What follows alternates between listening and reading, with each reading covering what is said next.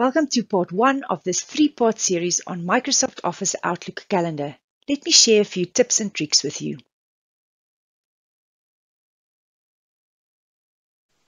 Now we all know how difficult it is to find a time slot for a meeting that suits 6 different people.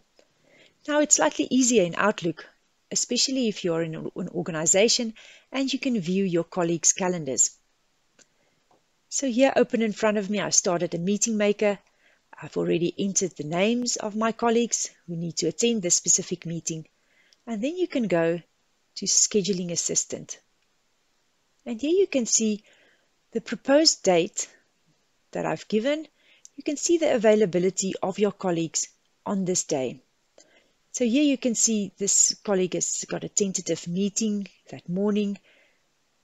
This colleague is busy during these times. And there's a time slot that seems to be open between 1 and 1:30.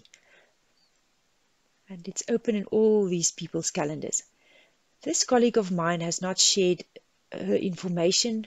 She changed the settings. She prefers not to share information with others. So here you just need to confirm with her personally. The fact that you are seeing the exact entries in my calendar, it's just because it's my own calendar. But do go and view your settings to ensure that you know how much information you are sharing with your colleagues and the world out there. So here you can easily allocate a meeting slot. You can see it's allocated here. You can go back to your meeting, and here you can just complete the meeting maker and click send.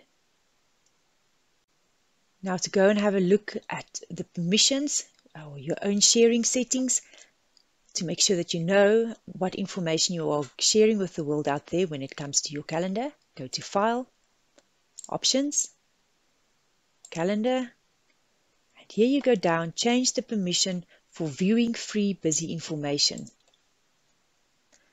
And here you can see that for my organization can see when I'm busy, but they can't see the titles and locations of my meetings. They can't view all details and they can't edit.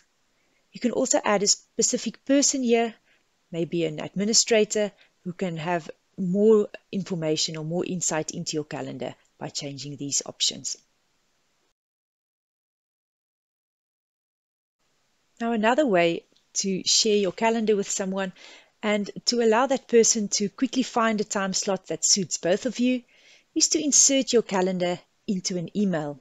Now open in front of me is a new email, and go to the Insert button or tab and click on Calendar. And here you go, and you'll be able to choose which day.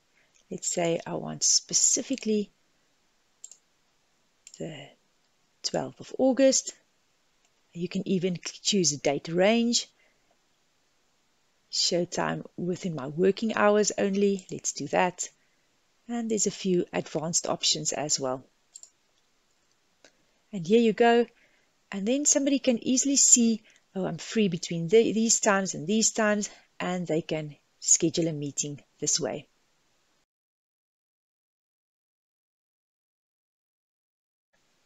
Another very nice way to turn, for example, this email into a meeting is to just drag it onto the calendar icon. And here you go. You can schedule your meeting this way. Now you can also do it the other way around. If you go to your calendar, and let's say you want to turn this calendar item into an email, you drag it onto your email icon, and there you go. You can email somebody in the information that was in the initial calendar item. Now another way to create a meeting maker from an email is to use the Quick Steps function. Now here you can see I have the email which I've clicked on, and I've set up a quick step here that says schedule. Now when I click this one button, it will create a meeting for me, and it will move this email into a folder which I called schedule, and you can move it into any folder, and you can even not move it into a folder. So go to the quick steps section, click on the little arrow and go to new. and you can click create a custom new quick step, and you can maybe call it create meeting, and you choose your action. So here to create an appointment, you go to create an appointment with text message, and maybe you want to afterwards move it to a folder, or maybe you don't want to move it to a folder, but you can move it to a folder. Let's do that, and we just click finish. Now there you've created your quick step. Now when I click on this, as soon as I click on create meeting, it's going to create a meeting maker for me with a text here at the bottom, and you can just modify things as you please. And as soon as I'm going to click save and close, it's going to move that email into a folder called scheduled. Now you don't have to move it into a folder, but creating meetings this way is nice and quick and easy. Now in today's day and age, you may want to add a Teams meeting maker or an online meeting to each of your meetings. So every time you schedule a new meeting with others, that it automatically creates a Teams meeting. Now to do that, go to File, Options, Calendar, and click this Add Online Meeting to All Meetings. And every time you create a new meeting, it will immediately be a Teams meeting.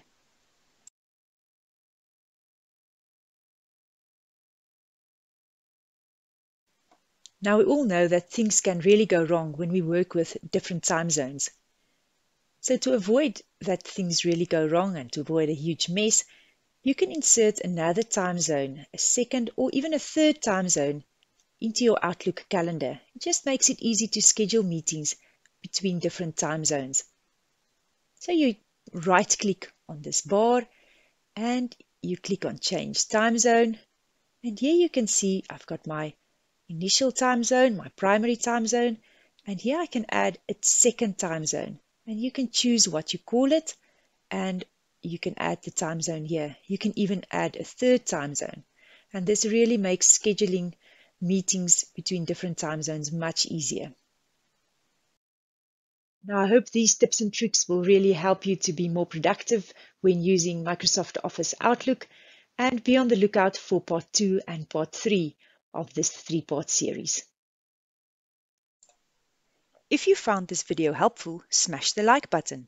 For more useful tips to boost your research experience, subscribe to my channel by clicking the subscribe button below this video. And while you're at it, hit the bell so that you get notified whenever I produce a new video. If you need a solution to a challenge not yet covered on my channel, leave a comment in the box below. See you in the next video.